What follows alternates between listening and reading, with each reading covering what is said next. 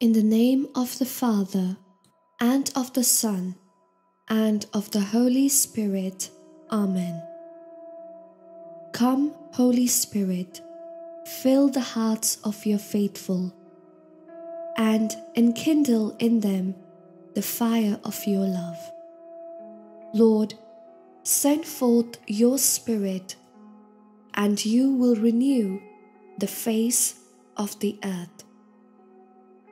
O God, who instructs the hearts of your faithful, with the light of your Holy Spirit, make us responsive to his inspirations, so that we may be truly wise and even rejoice in his consolations. Through Christ our Lord. Amen.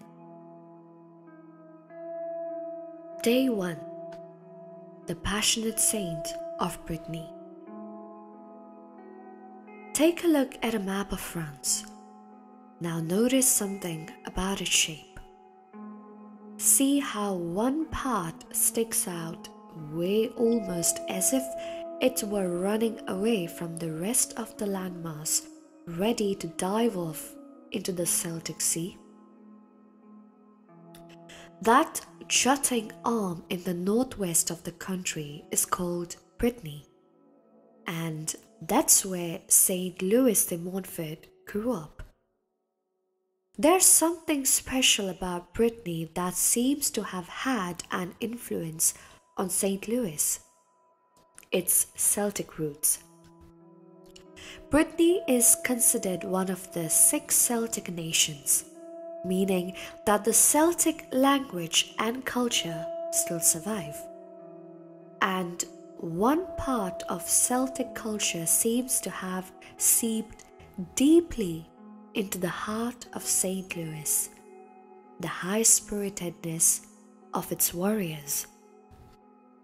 From ancient times, Celtic warriors have struck terror in the hearts of their enemies.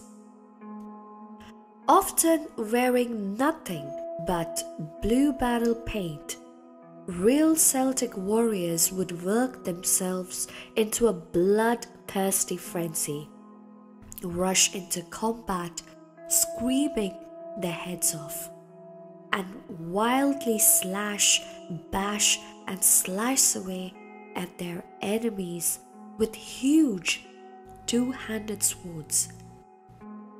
These fierce-fighting men, despite their lack of discipline, armor, and order, were extremely effective in battle because of their unmatched passion and ferocity. Throughout history, nobody has wanted to mess with the crazy Celtic warriors.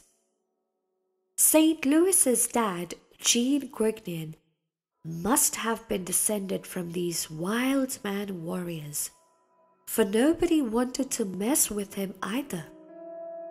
In fact, he was known for having the most fiery temper in all of Brittany.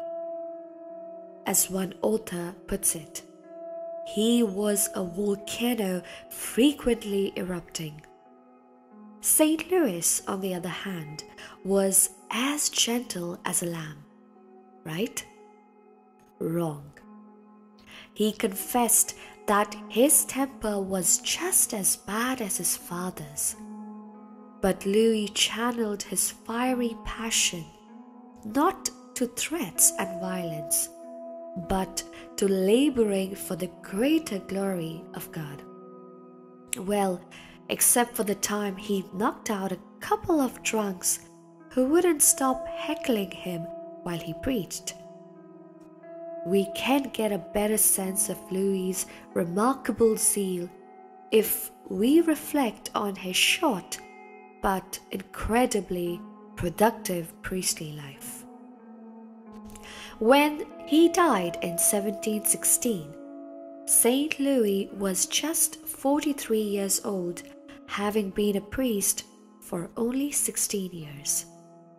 Tireless labors to bring souls to Jesus through Mary especially by his preaching an endless succession of parish missions, brought about his early death.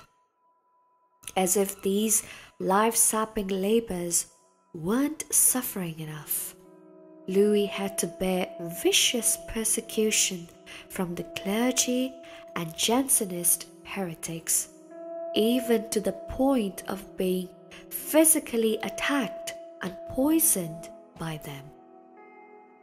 Despite all of this, our indomitable warrior kept advancing on the battlefield, continuously preaching his trademark path to Jesus through Mary.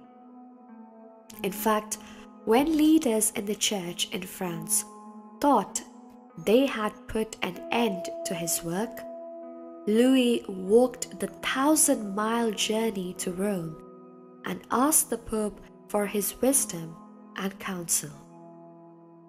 The Pope not only told him to go back to France and continue preaching, but awarded him the title Apostolic Missionary.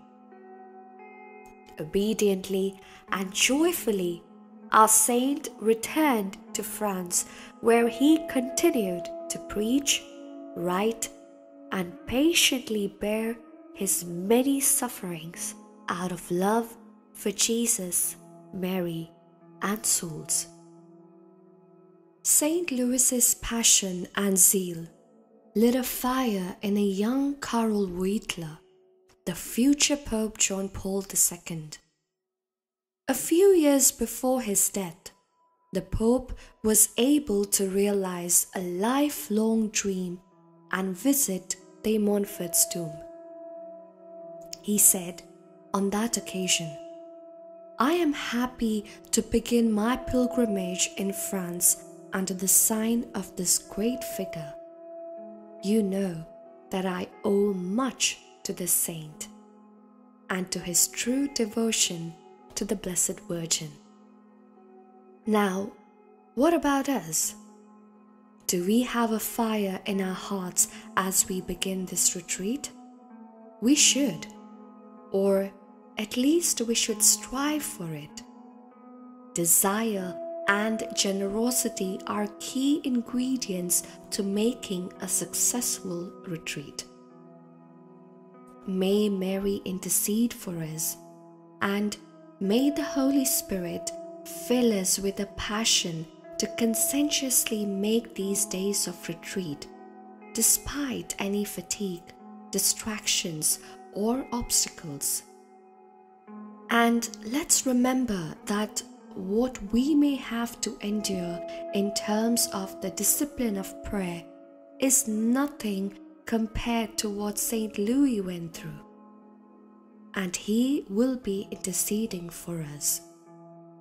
Relying on his intercession and that of the Mother of God, let's resolve right now to dedicate ourselves to this retreat with the intensity and zeal of a Celtic warrior, though without all the face paint and screaming. Today's prayer. Come, Holy Spirit, living in Mary, help me to make this retreat with generosity and zeal. Let us now pray the litany. Lord, have mercy on us. Lord, have mercy on us. Christ, have mercy on us. Christ, have mercy on us. Lord, have mercy on us. Lord, have mercy on us. Christ, hear us. Christ, graciously hear us. God the Father of heaven, have mercy on us. God the Son, Redeemer of the world, have mercy on us. God the Holy Spirit, have mercy on us. Holy Trinity, one God, have mercy on us. Holy Mary, pray for us. Holy Mother of God, pray for us. Holy Virgin of Virgins, pray for us. Mother of Christ, pray for us. Mother of divine grace, pray for us. Mother most pure, pray for us. Mother most chaste, pray for us. Mother inviolate, pray for us. Mother undefiled, pray for us. Mother most amiable, pray for us. Mother most admirable, pray for us. Mother of good counsel, pray for us. Mother of our Creator, pray for us. Mother of our Redeemer, pray for us. Virgin most prudent, pray for us. Virgin most venerable, pray for us. Virgin most renowned, pray for us. Virgin most powerful, pray for us. Virgin most merciful, pray for us. Virgin most faithful, pray for us. Mirror of justice, pray for us. Seat of wisdom, pray for us. Cause of our joy, pray for us. Spiritual vessel, pray for us. Vessel of honor, pray for us. Singular vessel of devotion, pray for us. Mystical rose, pray for us. Tower of David, pray for us. Tower of ivory, pray for us. House of gold, pray for us. Ark of the covenant, pray for us. Gate of heaven, pray for us. Morning star, pray for us. Health of the sick, pray for us. Refuge of sinners, pray for us. Comforter of the afflicted, pray for us. Help of Christians, pray for us. Queen of angels, pray for us. Queen of patriarchs, pray for us. Queen of prophets, pray for us. Queen of apostles, pray for us. Queen of martyrs, pray for us. Queen of confessors, pray for us. Queen of virgins, pray for us. Queen of all saints, pray for us. Queen conceived without original sin, pray for us. Queen of the Most Holy Rosary, pray for us. Queen of the Family, pray for us. Queen of Peace, pray for us. Lamb of God who takes away the sins of the world, spare us, O Lord. Lamb of God who takes away the sins of the world, graciously hear us, O Lord. Lamb of God who takes away the sins of the world, have mercy on us. Pray for us, O Holy Mother of God, that we may be made worthy of the promises of Christ. Let us pray. Grant, we beseech you, O Lord God, that we, your servants, may enjoy lasting health of mind and body, and by the glorious intercession of the Blessed Virgin Mary, ever Virgin, be delivered from present sorrow and enter into the joy of eternal happiness through Christ our Lord. Amen.